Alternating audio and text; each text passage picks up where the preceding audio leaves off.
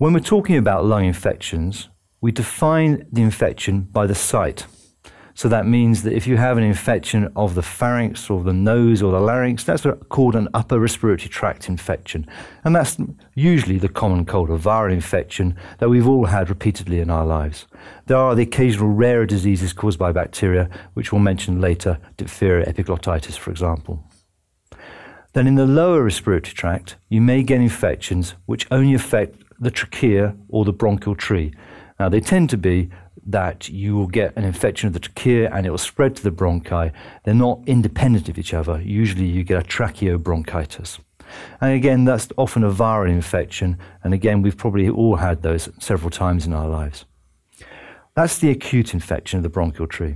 The chronic bronchial infection is largely a disease called bronchiectasis, and that's a subject of one of the talks on airways disease. The main subject of this lecture is pneumonia, and that is an infection that's affecting the alveoli, and it's an acute infection. There are a range of less acute infections of the alveoli, tuberculosis being the most common. Other things would be lung abscess and some very rare infections due to fungi and unusual bacteria. And those are mentioned and discussed in the talk on tuberculosis. So today we're really going to concentrate on acute pneumonia, alveolar infection, and it could be due to a virus or it could be due to bacteria. So pneumonia is incredibly common. It affects about 1 in 200 people each year. It's the 4th commonest cause of death in the USA, and similar data for other countries in the industrialized world. And it is actually the commonest cause of death in children under the age of 5 across the developing world. As I've already mentioned, the pneumococcus, Streptococcus pneumoniae, is the commonest cause. Before we discuss pneumonia, I'm just briefly going to cover upper respiratory tract infections. These are incredibly common. As I've mentioned, we all have had colds in our life and we'll get repeated colds as time goes by. These are mainly due to viruses, rhinovirus, adenovirus, various influenza viruses, metapneumovirus, etc. And occasionally they can be due to a bacterium, the commonest being Streptococcus pyogenes, which causes the disease that everyone calls strep throat, and that's basically a bacterial infection of the pharynx. Patients with upper respiratory tract infections present similarly, depending and independent of what the pathogen is, with sneezing, a sore throat, cough, mild systemic upset, a bit of a fever, feeling unwell, wanting to go to bed. And the treatment actually is not much. We just leave this and people will get better most of the time. If you have a strep pyogenes pharyngitis, then actually antibiotics would be helpful and penicillin would be beneficial in those circumstances. There are a couple of bacterial infections of the upper respiratory tract which are very important because they are potentially dangerous. Diphtheria is a laryngitis, an infection of the larynx caused by a bacterium called Corynebacterium diphtheriae. The important thing about diphtheria is that the infection forms what we call a pseudomembrane. That's an extra layer of gunky tissue on the surface of the larynx. And that pseudomembrane causes obstruction of the larynx. And of course, the larynx is a relatively small surface area and is where all the air that goes into your lung has to pass through.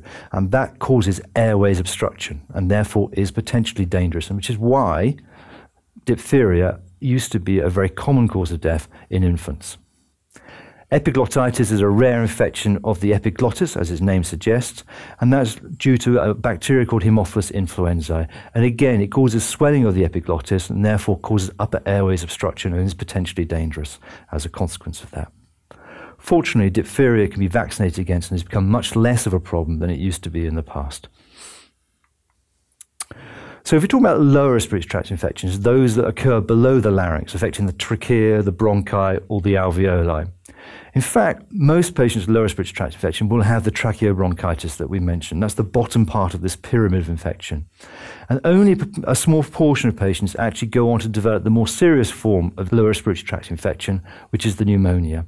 And of those with pneumonia, say about 100 people with pneumonia, about 70% can be treated successfully in the community. You don't need to get into hospital if you have pneumonia, because in most cases it's relatively mild.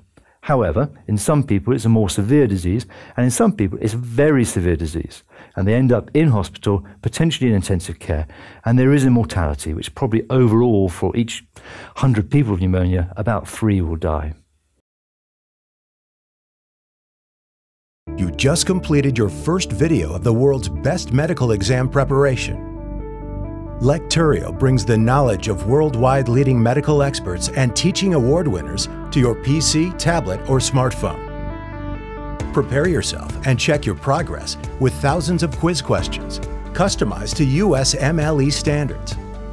And the very best, you can get in touch with our medical experts personally. Visit Lecturio.com now and continue with the most inspiring medical education around the globe, anytime, anywhere.